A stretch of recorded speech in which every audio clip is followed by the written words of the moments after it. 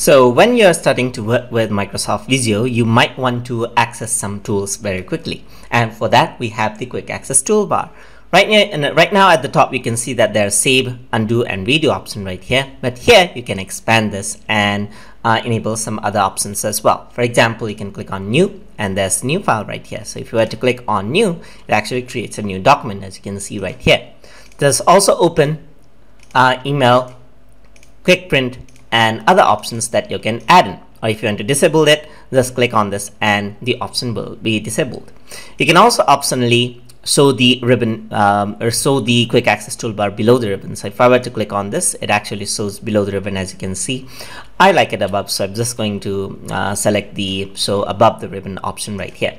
And if you want to add in some custom commands right here, you can simply go on to the More Command option right here.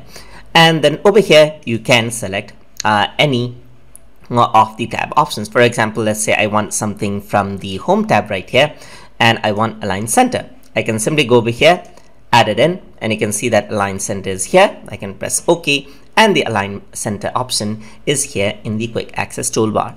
So that is how you can customize and use Quick Access Toolbar inside of Microsoft Visio. Hope you guys learned something as always. And as always, please like, comment, share, and subscribe.